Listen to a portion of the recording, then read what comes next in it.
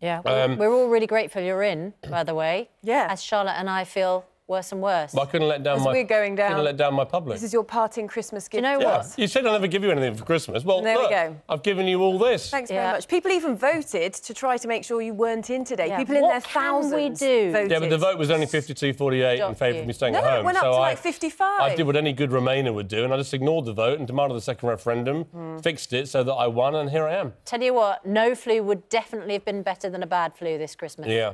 Thanks, Piers Morgan. Pleasure. 25 minutes past 7, still to